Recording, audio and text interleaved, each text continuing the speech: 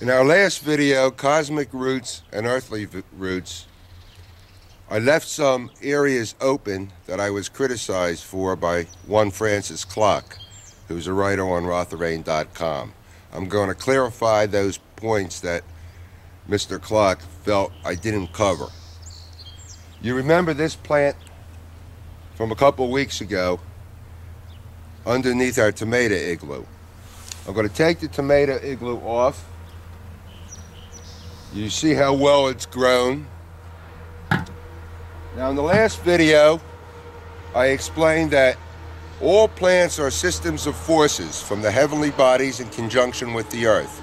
For instance, Mars makes the reds, Jupiter makes the yellows and whites, Saturn makes the blues and purples, etc.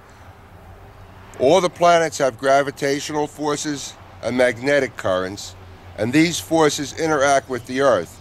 It's only common sense to realize that these forces are going to affect all life on earth, not just plant growth. We're just using biodynamics to demonstrate these forces. It's the easiest way to hook up the earth with the entire universe and realize we're all part of one whole. And until science regains its common sense and realizes these atmospheric pressures come from the entire universe, we're still going to have problems as far as seed making goes and all aspects of planetary life. If we utilize these forces correctly, the earth could be a much better place.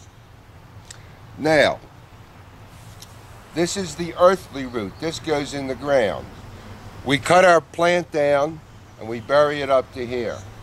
This one was once done that way. I don't know if we videoed it, or just putting that one in the ground or not. I don't believe so.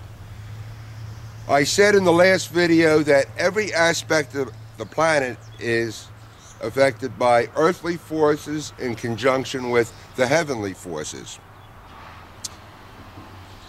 Now, I mentioned metallurgy and baking bread. But these forces that are intermingling with this plant right now have other aspects to them. Other sciences can utilize these forces. Architecture, art, astrophysics, all these forces intertwine. And if you just take one plant, this tomato plant right here, and study how these forces work, you'll get valuable keys, we'll get valuable keys to all the other sciences: biology, chemistry, architecture, you name a science, medicine, and it will be affected one way or the other, positively or negatively, by all the heavenly forces intermingling. And just as this plant is a system of forces, so every science on this planet is affected by these forces. Earthly root, heavenly root. The earthly root goes in the ground. The top of the plant becomes the heavenly root or circuit to absorb these forces. You've all experienced, those of you who have gardened and farmed, plants getting frosted out.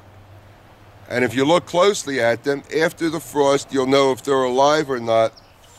Doesn't matter if all these outer leaves are burnt down, as long as the heavenly root is still alive. If there's a little bit of green in the heavenly root, the plant will live. Now we're going to take it one step farther. What are these heavenly or cosmic forces that are in the Earth's environment that affect us? Again, Mr. Clock mentioned that I should mention this to you. What are the stars and planets?